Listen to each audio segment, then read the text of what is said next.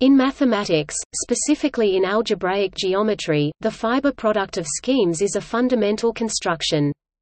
It has many interpretations and special cases. For example, the fiber product describes how an algebraic variety over one field determines a variety over a bigger field, or the pullback of a family of varieties, or a fiber of a family of varieties.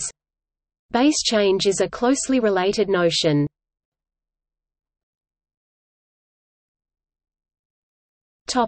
Definition.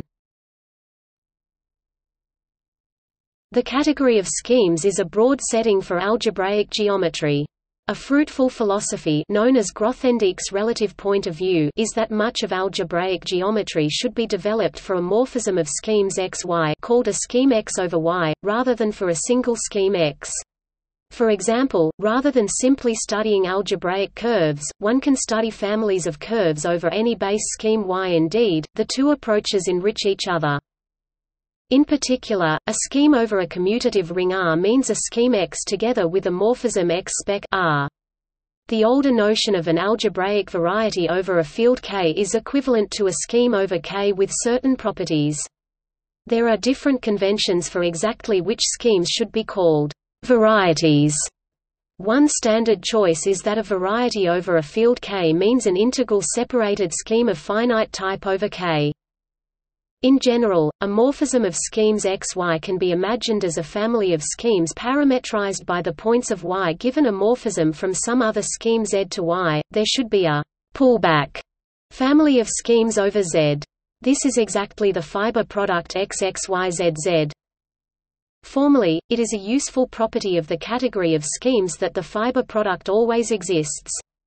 That is, for any morphisms of schemes XY and ZY, there is a scheme X times YZ with morphisms to X and Z, making the diagram commutative, and which is universal with that property. That is, for any scheme W with morphisms to X and Z whose compositions to Y are equal, there is a unique morphism from W to X times YZ that makes the diagram commute. As always with universal properties, this condition determines the scheme X times YZ up to a unique isomorphism, if it exists. The proof that fiber products of schemes always do exist reduces the problem to the tensor product of commutative rings.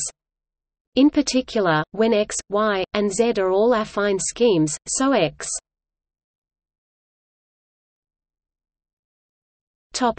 spec A, Y spec B, and Z equals spec C for some commutative rings A, B, C, the fiber product is the affine scheme X times Y Z equals spec A B C. Display style X times underscore Y Z equals operator name spec A O times underscore B C. The morphism XXYZZ is called the base change or pullback of the morphism XY via the morphism ZY.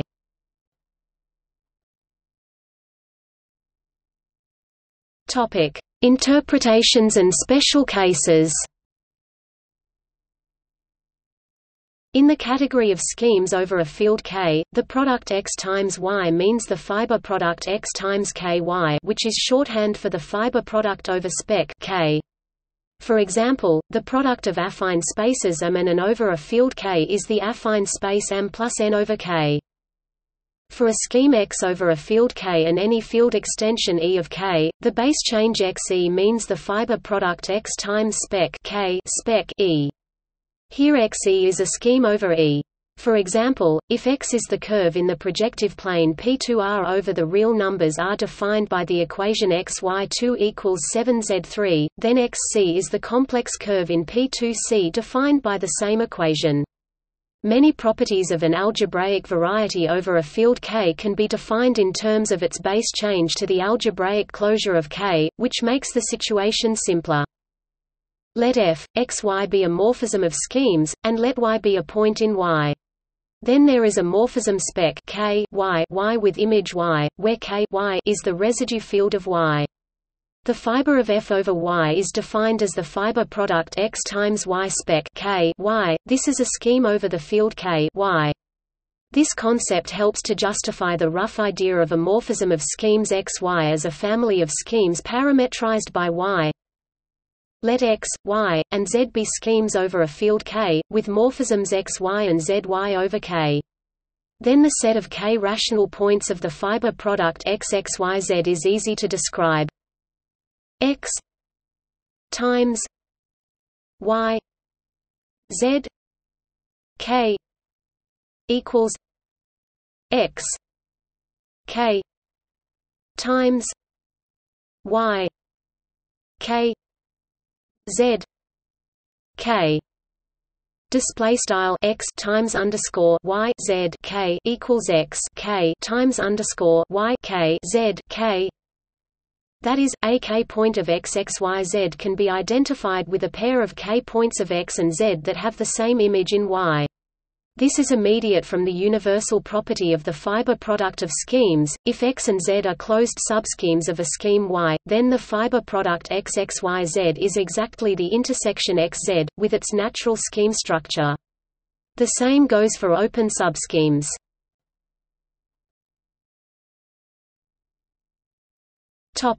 Base change and descent.